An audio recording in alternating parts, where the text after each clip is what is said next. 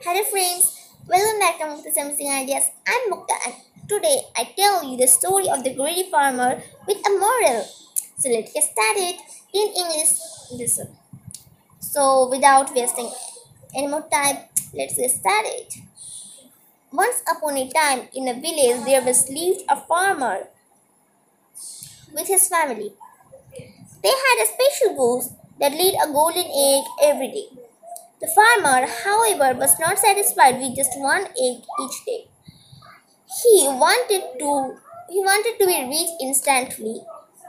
One day the farmer came up with a plan.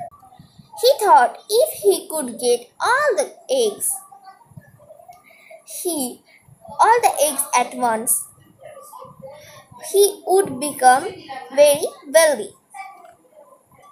The next day when the goose laid its golden egg, the farmer took a knife and sadly killed the hen. He was hoping to find all the golden eggs inside, but when he opened the goose, there was nothing but blood.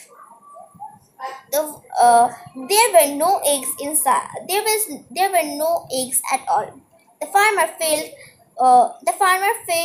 really sad because now he had been lost the goose and wouldn't get any more eggs. Before, the farmer had a good life with just one egg each day, but because of his greed he made himself poor. He became poorer and poorer until he had nothing left. He realized how foolish he had been and regretted his action. The moral of the story is don't be greedy. Appreciate what you have. Do you like this video? If you like this video, please like my video and subscribe my channel. Bye bye.